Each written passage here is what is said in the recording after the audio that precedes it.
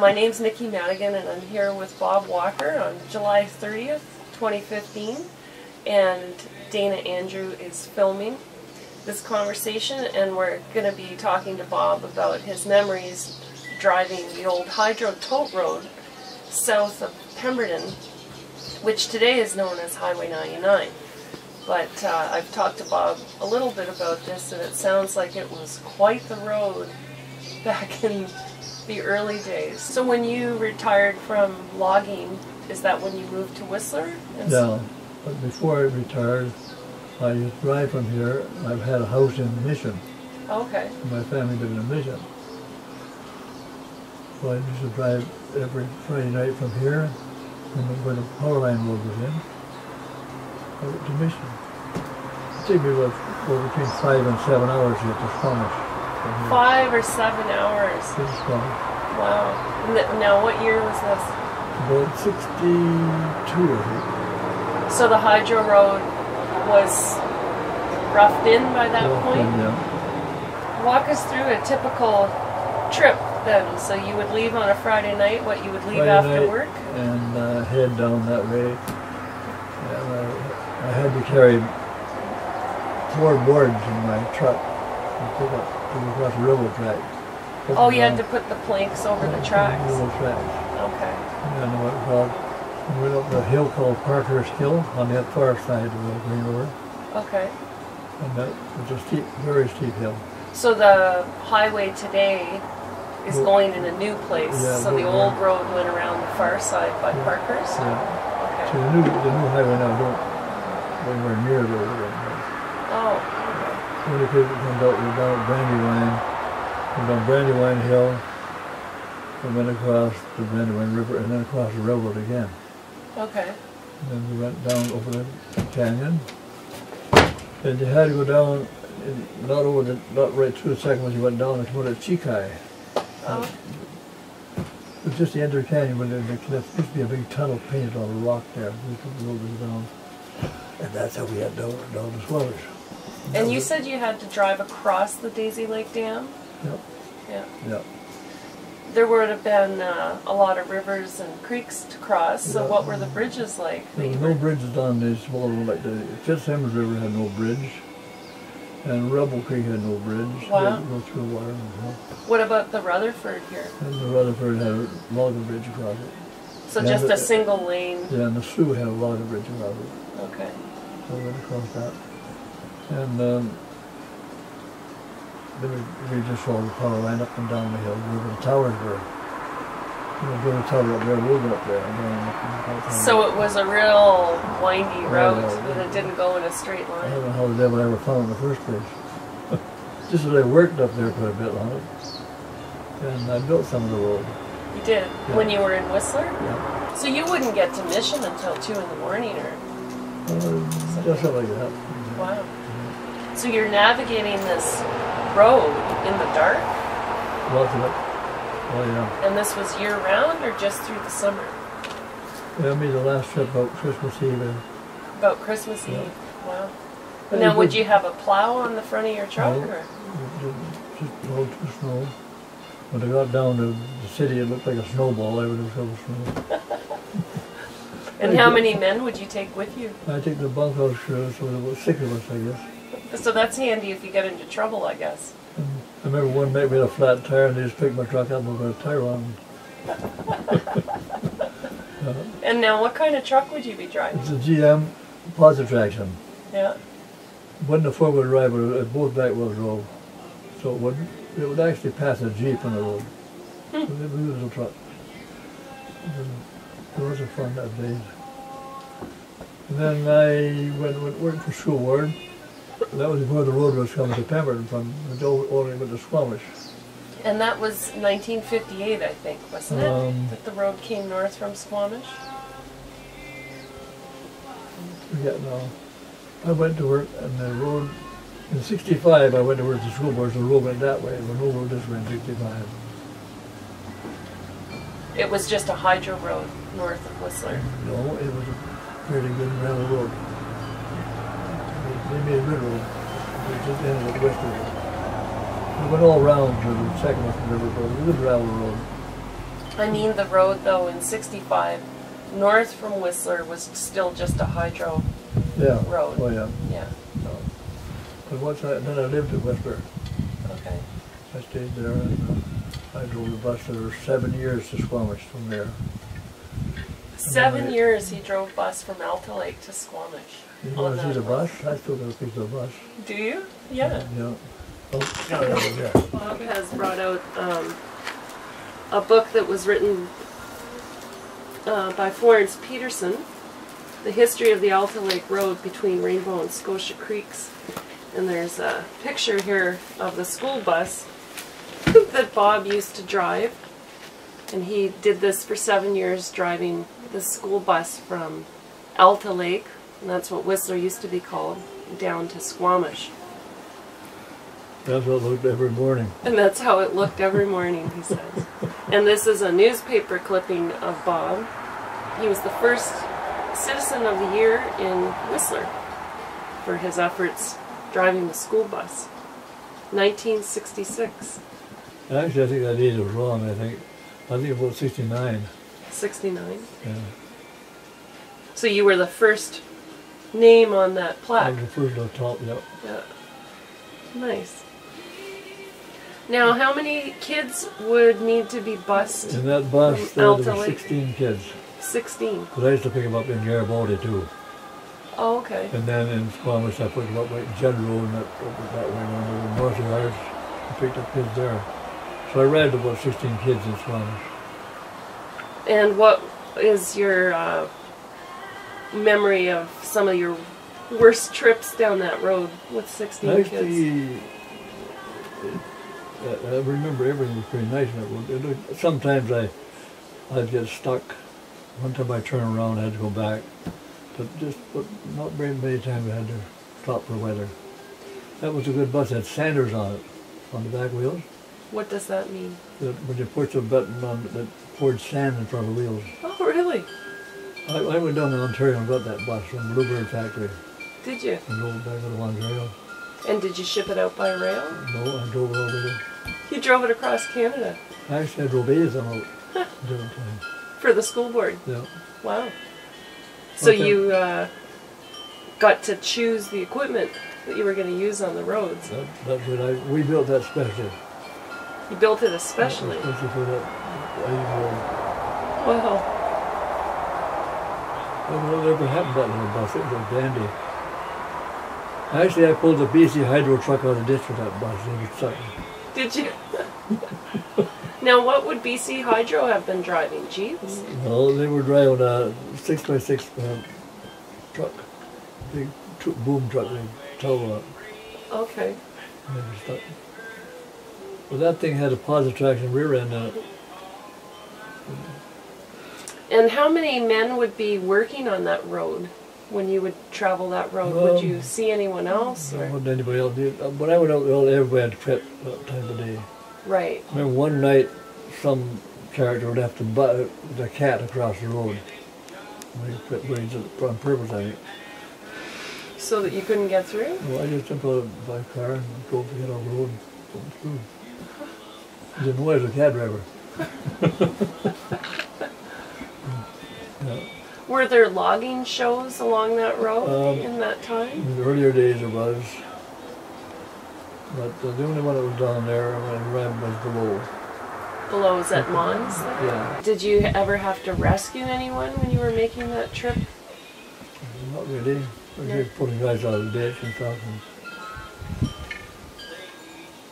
And, only one time I turned around and had to come back. And when the road was icy, I made a loop into Sycamore Canyon. The bus slid down the hill sideways. I just come home with it. I had more trouble getting back home than I had. I should have went. You should have kept going. Yeah. I know Highway 99 is famed for debris torrent flows and landslides. How much of that did you encounter in your early I brought years? all the kids home to my place at Alta Lake one time, a whole bus load back to my house. There's a slide just outside of Mons there. Had come up to a creek there and covered the road. Oh. I couldn't get through, so I brought all the kids home. Got a whole gang, Then I stopped the way freight in the morning and put them all on. But So I guess the main road in Alta Lake at that time was what today is known as West Side Road. There was no... that was the only road. That was the only road around the far side of the lake. Actually, that road came right through my yard, the place I bought in Alta Lake. Oh yeah. It came right through the yard. And it came out at Function Junction. The trail did. Okay. Still, parts of it still there, I think. Probably a bike trail today. Yeah. That was 70 years ago. And how many years did you live on West Side Road? 65 to about 81, I think. 81. Yeah. So you saw a lot of change in Whistler in the time that you lived there. Well, Worcester just been just a sign on a stump one time. A sign on a stone. That's all it was across there, no road. I remember I was hunting one day and I seen a big sign on the road that said, the future home of Worcester Mountain Ski Resort, until on a stump. Did you have a laugh? Actually, I did kind of. And one year I opened the road up with a cat, right from Pemberton, right to Callahan Creek. I plowed slow. We got the PGs on strike, not BCR then. They were on strike, so I had to open a kind of a trail to get groceries in here. Oh, okay. So I got my machine and plowed the road all the way down. And now how long would that strike have gone on? A few weeks or something? Where? I don't know, it took me 8 days to get the road plowed. Oh. 16 hours a day. All like night, day.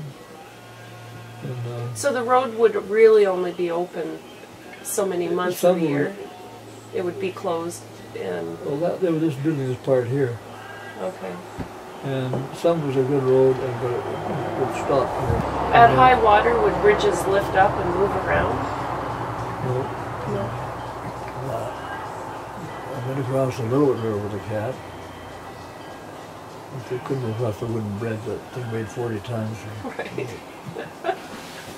Went through down to Rutherford through that river. And you spent a lot of your life building roads, right, in this area? Just with all these scars in this country, I made them. So you built the Mosquito Lake Road, Yep. and you helped build the road north from Whistler? Yeah, and even Duffy. And the Duffy, too. And the Duffy, right up to the pass, that road up there. That must have been a knuckle breaker. Actually, the doggone thing don't look much different. It's just paved. It looks the They same. just paved the logging road, all on switchback. So the road is following that original road cut that Yep. you made? It's in the very same place. Wow. So you picked the right line to build the road. When we built that one, there was a law that you had to build by highway specifications. So they told you where you had to go. Okay. It was going to be an original road. And when did the Duffy open? We were trying to pin that down the other day. Was it 91? Or was it earlier than that? I just can't remember You did now. that trip to Mission. How many years did you do that? It must have been about 11 years, I guess. 11 years. Every Friday night. Yeah. Wow. You must have been the most regular driver on that road at the time. Used to meet, once in a while, meet somebody. The health nurse in Pemberton, I used to meet her once in a while. She used to drive a Jeep up and down. Who was that? Leona Koslich. Leona Koslich used to drive that. Yeah. Wow, by herself or what? Well, I'm freaking. And would she be doing that once a week or? Oh no. Maybe I saw her maybe 2 or 3 times all the time I drove it. Okay. Yeah. I remember some people tried to follow me out one night and they got stuck and stayed down by Parker's Hill. They couldn't make the hills. And they couldn't figure out how the hell I used to do it.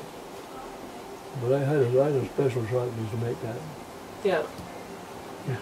Up all them hills just like a tank. And I used to pick up the Kootenai Loop on Hastings Street and come back up here. They were always sitting there waiting for me to go to the pickup. Would you bring supplies up for people? Oh yeah. Because you were going regularly? Yeah, mostly booze. There's no liquor store here. Right. Mm. I guess There was the Pemberton Hotel if you could take the train. That's right. The first time I went to the hotel there, they had long tables in there and beer barrels for chairs and. It was pretty rough. I mean, women couldn't go in there.